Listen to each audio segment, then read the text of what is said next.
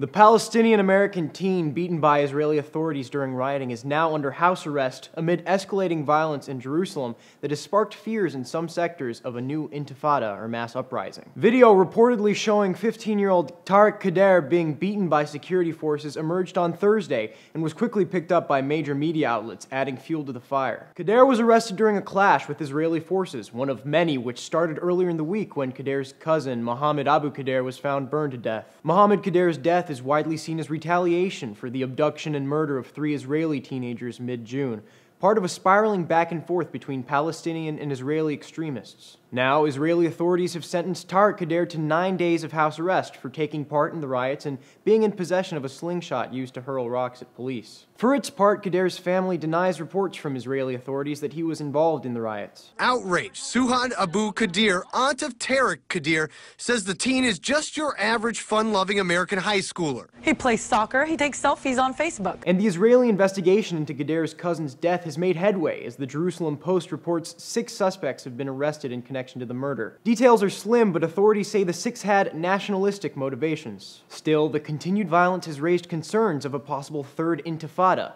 Previous intifadas plunged Israel into violence between 1987 and 1993, and again between 2000 and 2005. The Washington Post reports the killings have brought Israeli-Palestinian relations to their most combustible level in nearly a decade, and Friday's running street battles revived dark memories of intifadas or uprisings from decades past. And a story from the Times of Israel backs up that claim, reporting that the Palestinian Authority has threatened a third intifada if US-brokered peace talks fail. But fears of another intifada seem to surface whenever there are clashes between Palestinians and Israelis, and not everyone is convinced. A columnist for 972 magazine says the idea of a third intifada is a narrative that Western journalists have played up, writing, "The Palestinian Intifada, like the Israeli policies it resists, has never paused." In the meantime, before the violence boils over, Egypt is working to negotiate a truce between Israel and Hamas to stop the recent fighting.